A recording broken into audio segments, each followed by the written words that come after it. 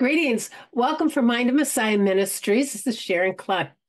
Today, I'm going to share with you a warning that I feel like I've been given from the Lord. So I've called this warning.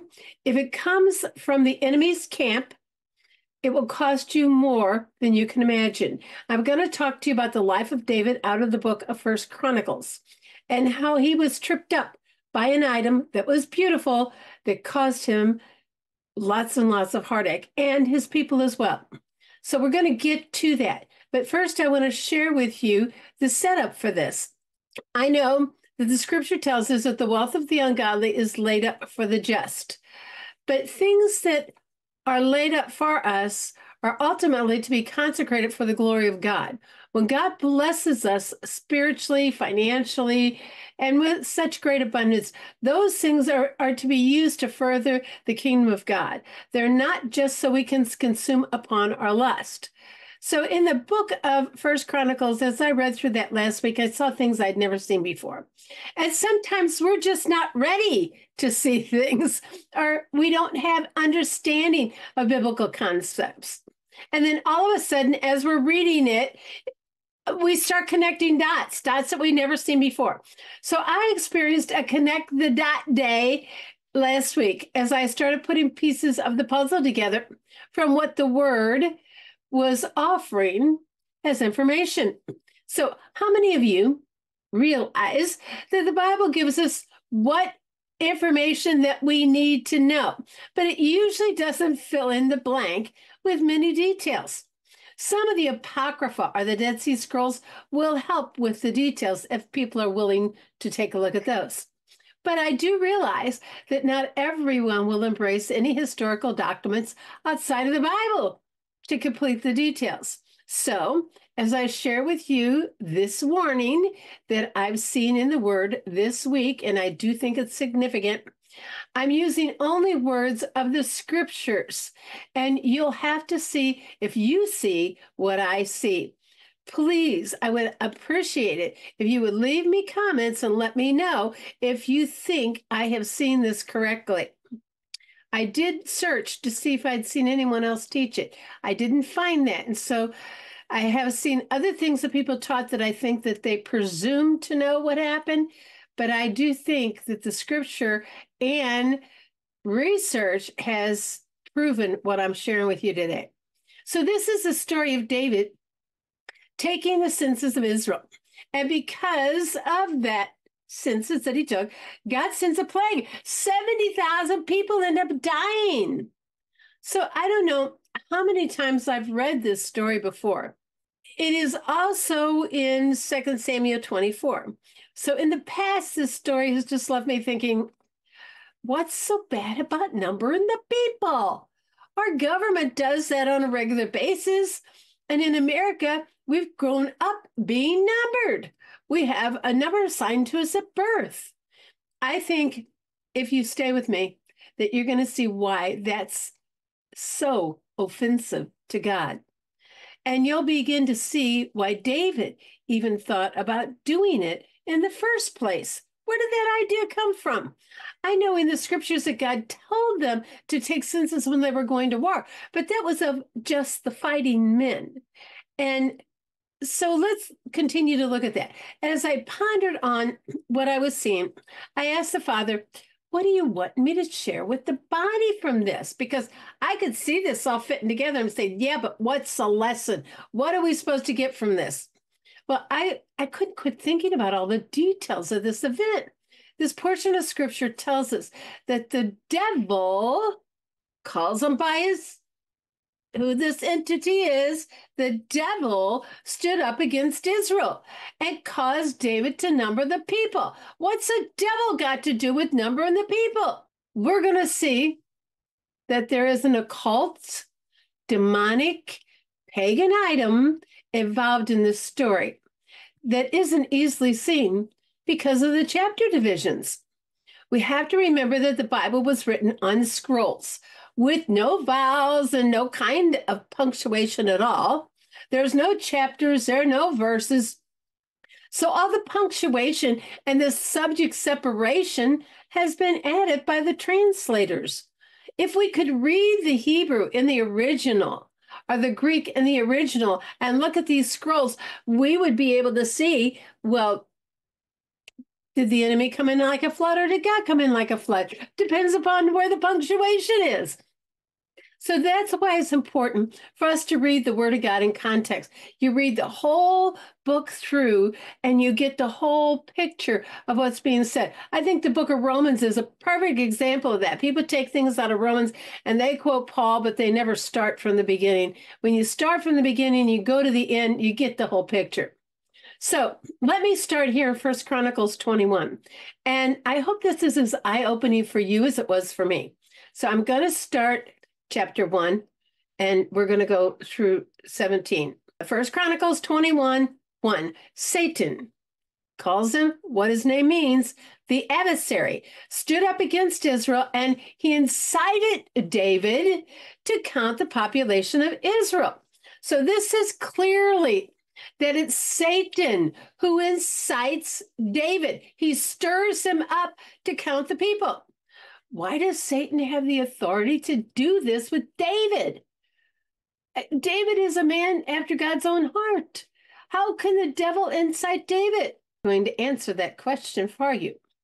Before I go further, I have to address the elephant in the room. This story is also told in 2 Samuel 24. And that part of scripture says that it's God who incited David to count the people. Well, remember what I just shared. There are no connecting words in the original text, no vowels or punctuation. So much is left to the translators, and they just tend to follow what the other ones have already translated it. They kind of stay in the same pathway. This is how it reads in the Amplified in 2 Samuel 24:1. Now again, the anger of the Lord burned against Israel, and he incited David against them to say, go count the people of Israel and Judah. Really? God did that? Well, let me remind you that God tempts no man to sin. We often blame God for what the devil is actually responsible for. And this looks like one of those times. In James 1:13, it says, let no one say when he's tempted that I'm being tempted of God. For temptation does not originate from God, but from our own flaws. For God cannot be tempted by what is evil, and he himself, he tempts no man. Now, if we believe that, we have to go look deeper and see why is there a conflict in what this says. In one part of scripture, it says devil incited David, and the other part it says that God does. So I'm not a Hebrew scholar, but I can use tools available in an attempt to render the original text as accurate as possible. So after searching, I discovered that there are several translations that do not lay this temptation on God, but on the adversary, Satan, exactly where it belongs. So I'm going to read a few of them. 2 Samuel 24:1, and this is in the Benton Septuagint translation. And the Lord caused his anger to burn forth again in Israel, because it had already happened. He'd already been angry once and sent famine. And Satan, now this is right out of the translation, Satan stirred up David against them, saying, go number Israel and Judah. So here we have a second witness. We have it in 1 Chronicles. Now we have it in 2 Samuel from the Benton Septuagint translation. Previously, God had been angry with Israel and resulted in a famine. So the scripture is stating that God would again become angry with Israel. We aren't told why God is angry this time. We have to figure that out by looking at the word and seeing what happened. But I think you're going to see that pretty soon. Here's another translation in the literal standard version. And the anger of Yahweh added to burn against Israel. And an adversary moves David about them, saying, go number Israel and Judah. This is the literal standard version. it says clearly that the adversary is the one who moved David. This is again out of Samuel. This is the Young's literal translation.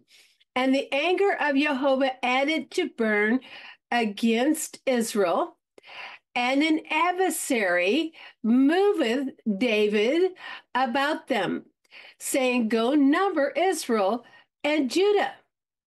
So this is what the Benson commentary reads. And again, so he's going to explain that phrase. And again, after the former tokens of his anger, such as the 3 years of famine mentioned in chapter 21. So that's already mentioned in the same chapter that we're talking about. The anger of the Lord was kindled against Israel for their sins, and on account of the following actions of David.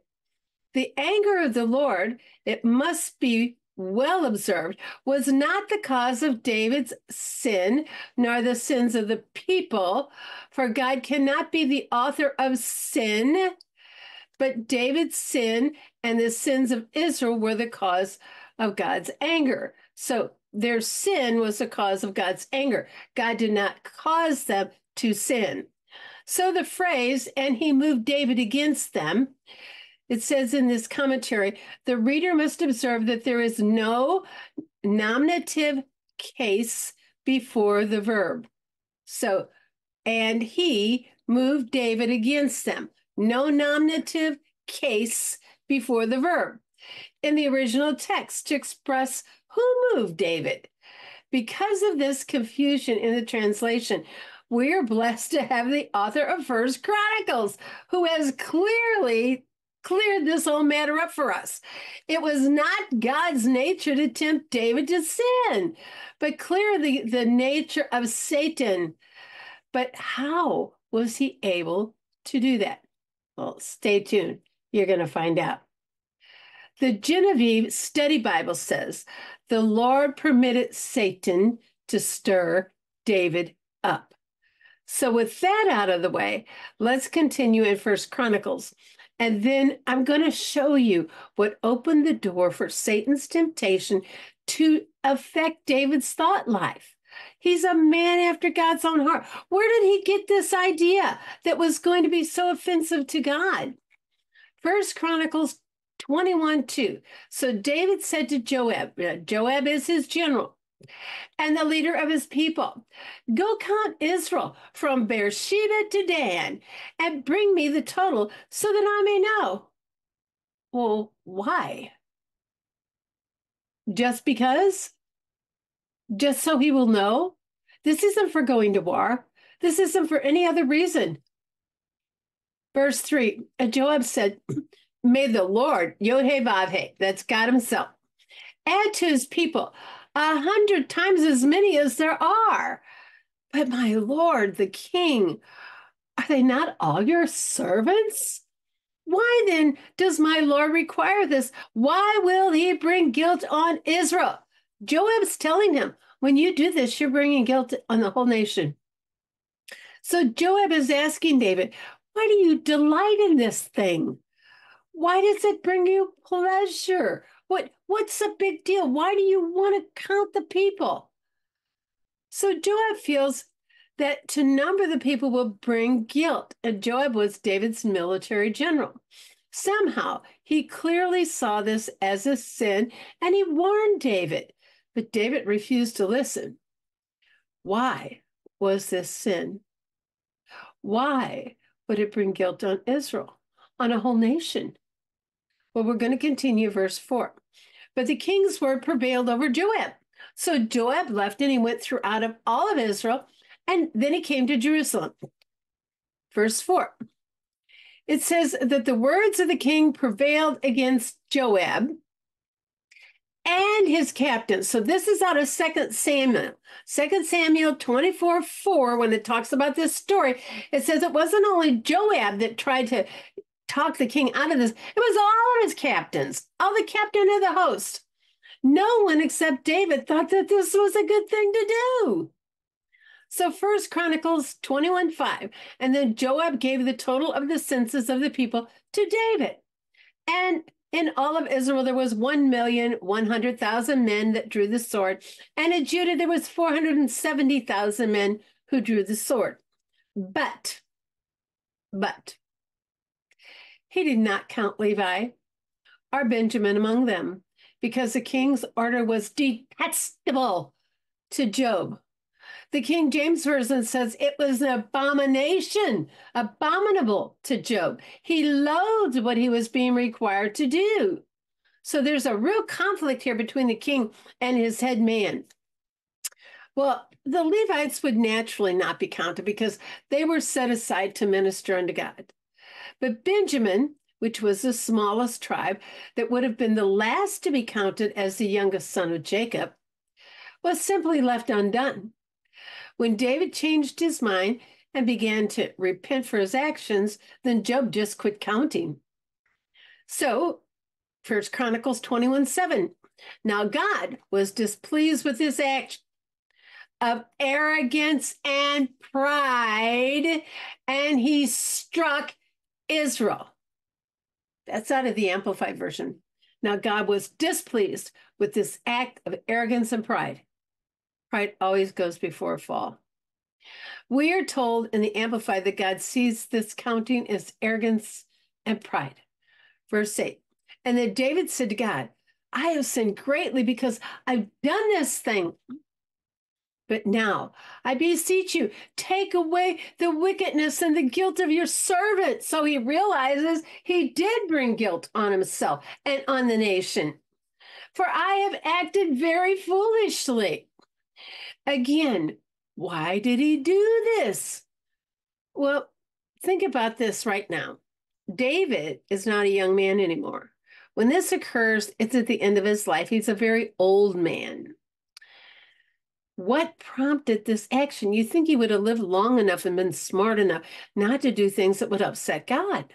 So I told you from the beginning that this was a warning about embracing the things of the enemy. So God speaks to David through his seer. And I'm guessing that this man, David, who claimed that every last detail of the temple had been given to him by God, it's all in this 1st and 2nd Chronicles. He's able to hear God on every detail on how to make every candlestick and how much it weighs, but he can't hear from God himself about the sin he's just committed. Instead, he needs a seer. Verse 9, and the Lord said to Gad, David's seer, go and tell David, saying, thus says the Lord, I offer you 3 choices. Choose for yourself one of them, which I will do to you as punishment for your sin. So Gad came to David and he said to him, thus says Yahweh, Yod-Heh-Vav-Heh, choose for yourself. Verse 12, either 3 years of famine. They already went through 3 years of famine. He knows what that's like. Are 3 months to be swept away before your enemies while the sword of your enemies overtakes you? Or else 3 days of the sword of the Lord and a plague in the land, and the angel of the Lord bringing destruction throughout all the territory of Israel. Now, therefore, consider what answer I shall return to him who sent me.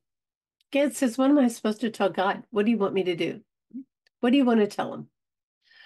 Verse 13, and David said to Gad, I'm in a great distress. Please let me fall into the hands of the Lord, for his mercies are very great. But do not let me fall in the hands of man. So the Lord sent a plague on Israel, and 70,000 men fell in Israel. Wow. Wow. Verse 15, God sent an angel to Jerusalem to destroy it. And as he was destroying it, the Lord looked and he relented concerning the catastrophe. And he said to the destroying angels. So we have all kinds of angels. We have protecting angels and messenger angels. We have destroying angels and judgment angels. God has angels of all different categories. But he says to this destroying angel, it is enough. Now remove your hand of judgment. And the angel of the Lord was standing by the threshing floor of Onan, the Jebusite. And then David raised his eyes and he saw the angel of the Lord. So David's eyes are open to see how this destruction is coming. He's standing between the earth and heaven, having drawn sword in his hand stretched out over Jerusalem. And then David and the elders, they were covered in sackcloth and they fell on their faces. Do you think maybe that the elders were seeing this too? If not, David must have said, we're about to see all of Jerusalem destroyed. There's already a plague going on in Israel, and it's initiated by the sin of David. Verse 17, and David said to Gad, is it not I who commanded the people to be counted? I'm the one who has sinned and done the evil. But as for these sheep, the people of Israel, what have they done? Oh, Lord, my God, please let your hand be stayed against me and against my father's house, but not against your people, that they should be plagued. Ooh, these next verses determine for us the location that where the temple will be established. So David goes to the threshing floor of Onan, the Jebusite, and he purchases it. That's where the angel's standing. So he's going to go, this angel's got his sword drawn, and he goes and he purchases it, and he offers up sacrifice, and God answers him by fire. It's this experience that gives David the final push to build the temple that he always wanted to do.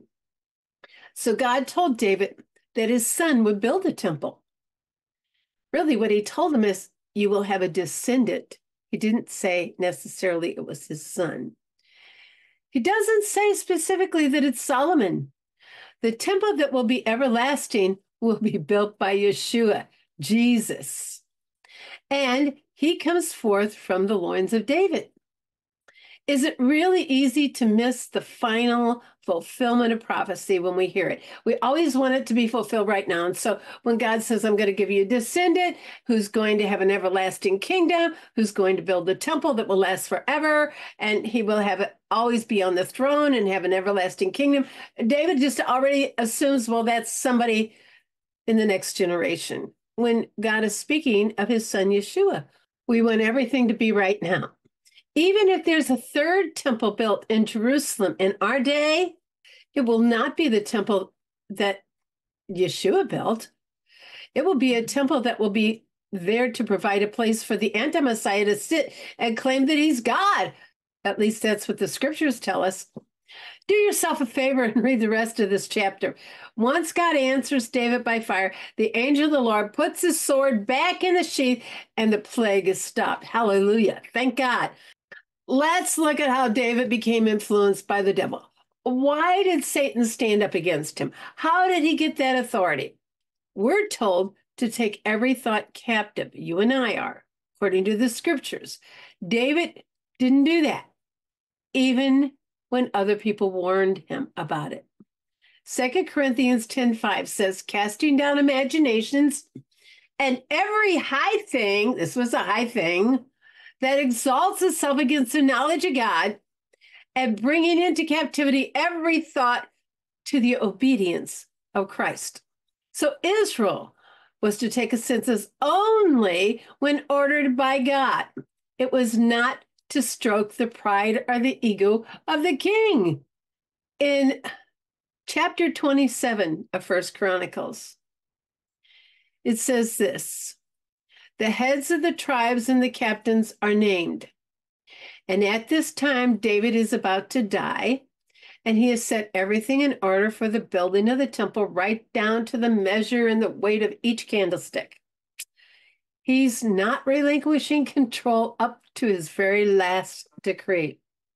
In verse 23, it tells us that even though David has taken account of everything, he doesn't count every person because he's learned his lesson.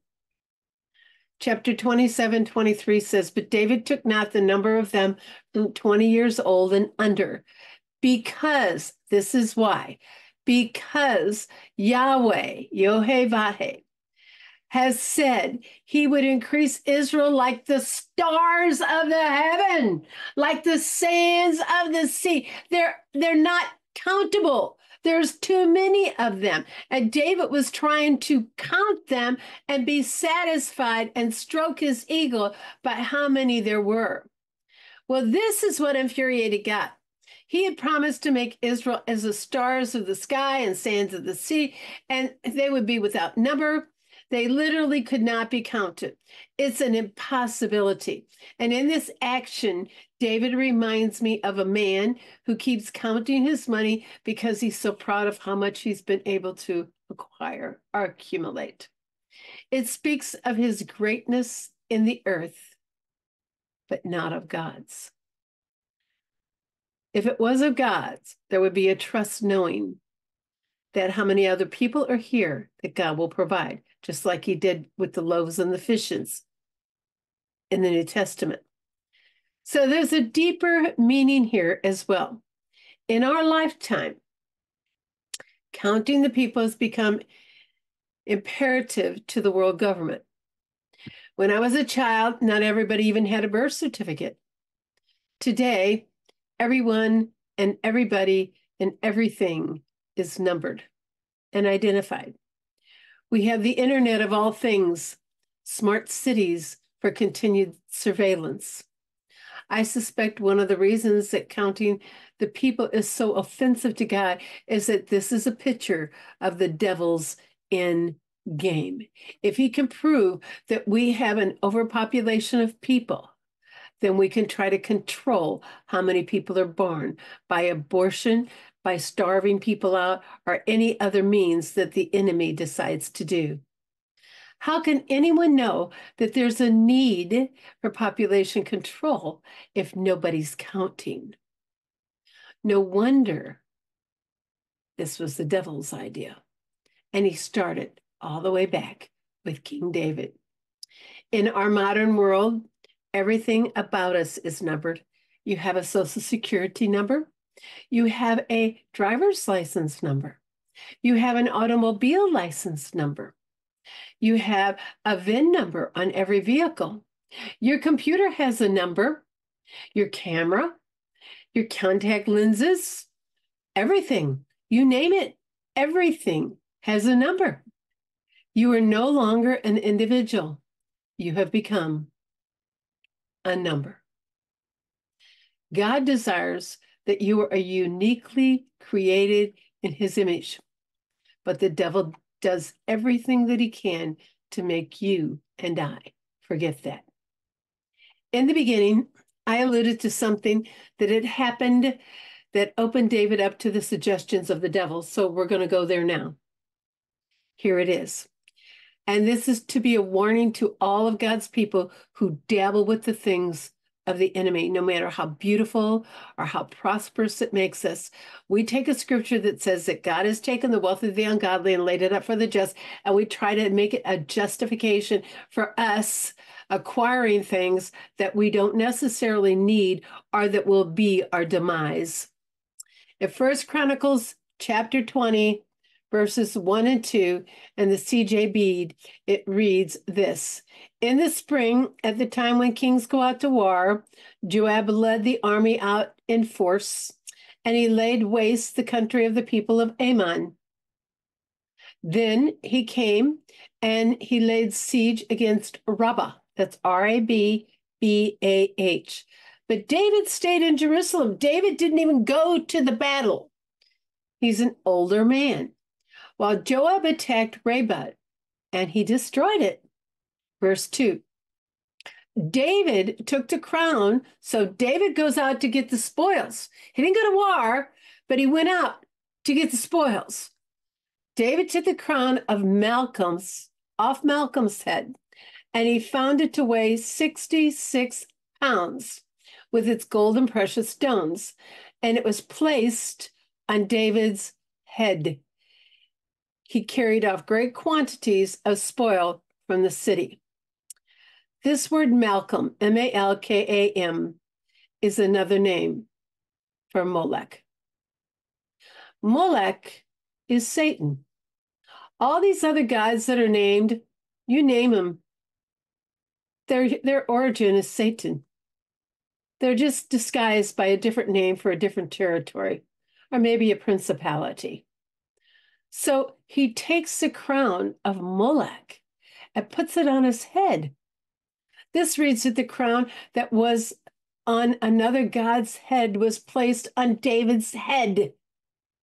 The god of Moloch wore a crown. You can see that in his pictures. This weighed between 66 and 75 pounds. Do you think a human could wear that much weight on his head for very long? King Charles of England, his crown weighs 5 pounds. The Queen's weighs 2.5 pounds.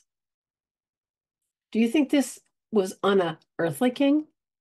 Psalms 21 tells us, the Lord, the King, will delight in your strength and your salvation. How greatly will he rejoice?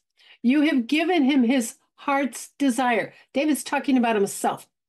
God has given him his heart's desire. And you have not withheld the request of his lips. Stop and think about that. Selah. For you meet him with blessings of good things. You have set a crown of pure gold upon his head.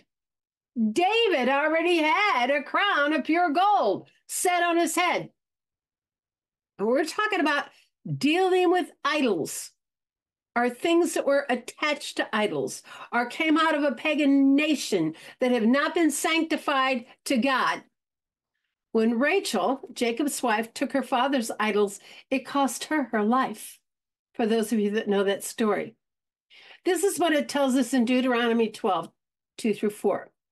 It tells us to destroy the things that belong to other gods. Ye shall utterly destroy all their places, wherein the nations which you shall possess serve their gods, upon the high mountains and upon the hills and under every green tree. And you shall overthrow their altars, altar of Molech with a crown, and break their pillars and burn their groves with fire. And you shall hew down the graven images of their God. That image was supposed to be hewn down, and destroy the name of them out of that place.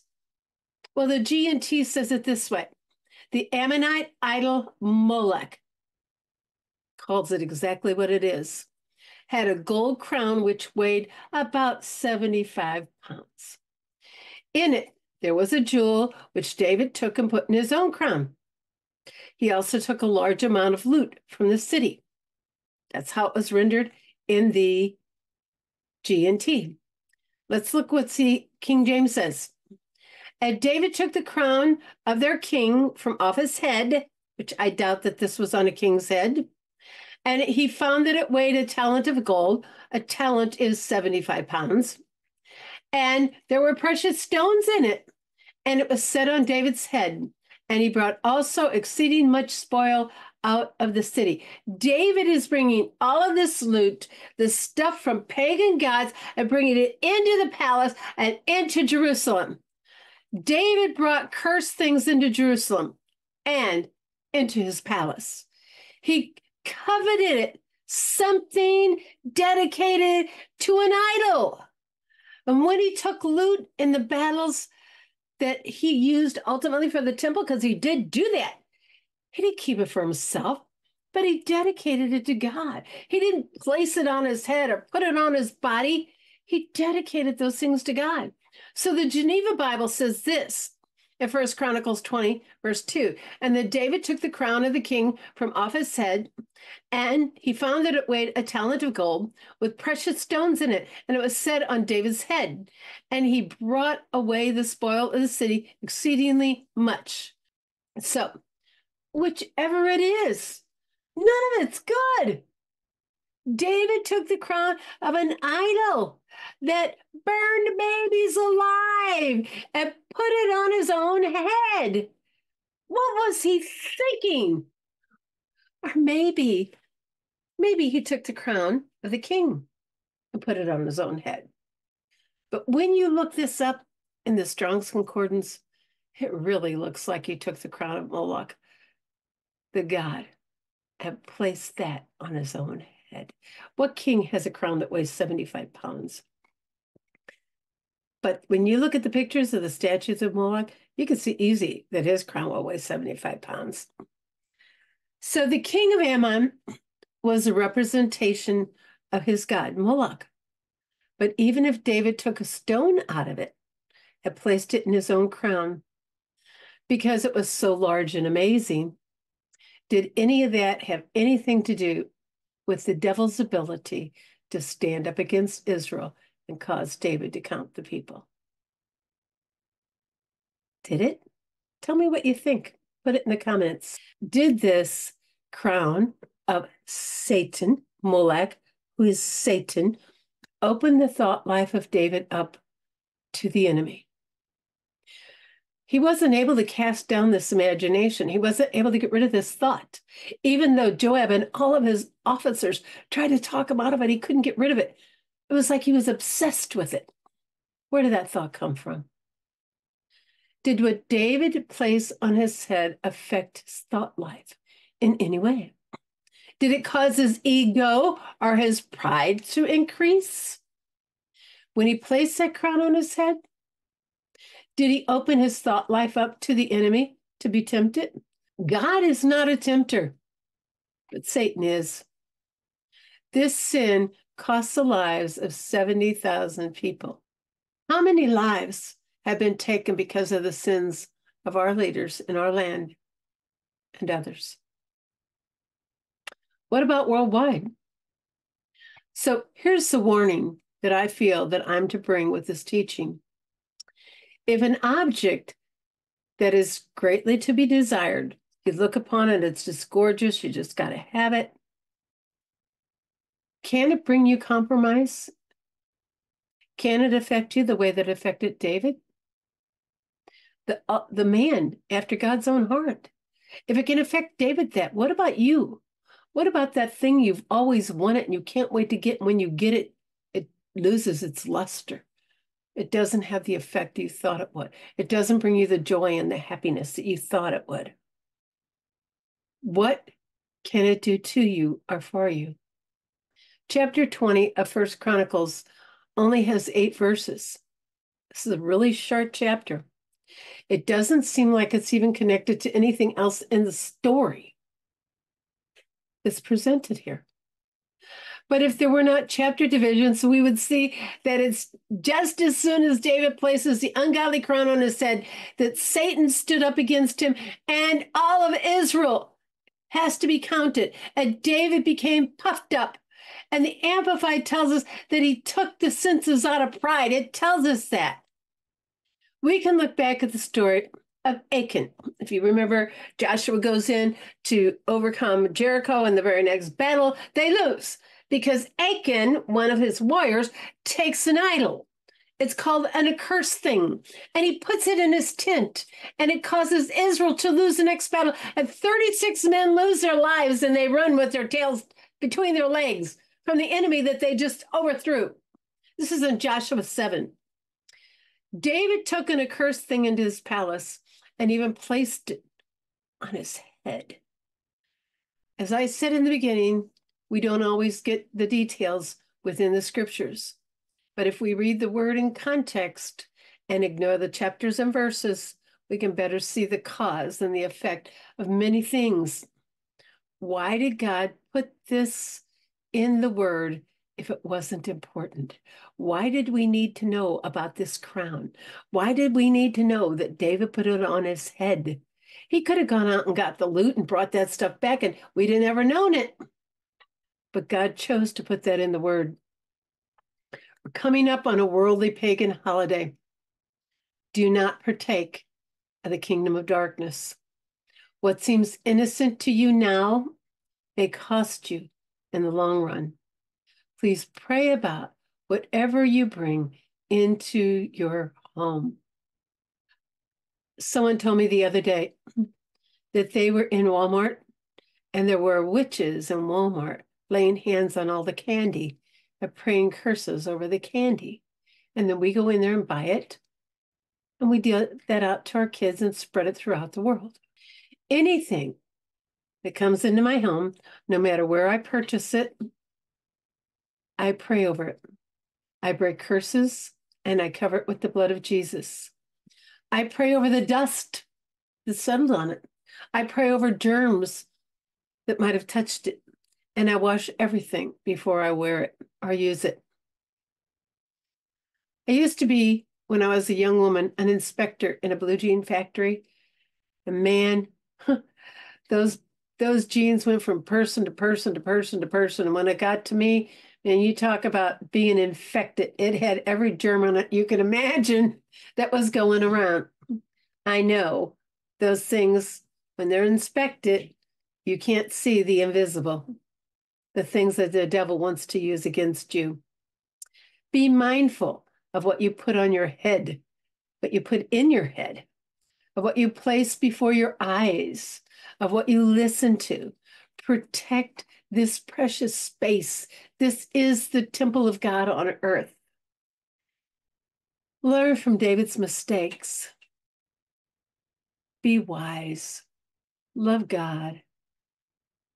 And get your desires under control. You don't have to have the best. You don't have to feed your ego or stroke your ego for any reason. God is a great provider. He will give us the things that we need to have. We don't have to have the biggest or the heaviest crown. We don't have to have the biggest or the most amazing stone placed in that crown. Jesus said that we are stars and stones in his crown. Tell me what you think. Is this far-fetched, or does this make sense to you? I appreciate you leaving a comment. Please give us a like, a share, and a thumbs up. I think that this was a profound teaching. I've never seen this. I've never heard it taught before, but it's in the Word for a reason. Why did God want us to know that David took a crown of an idol, a huge idol, 75-pound crown, and placed it on his own head? God have mercy. Father, give us wisdom as we move through these next days. Give us wisdom for our government, for our election, for our families, and for our children.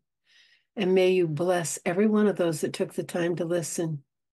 We love you, and we thank you for tuning in. God bless you. See you next time.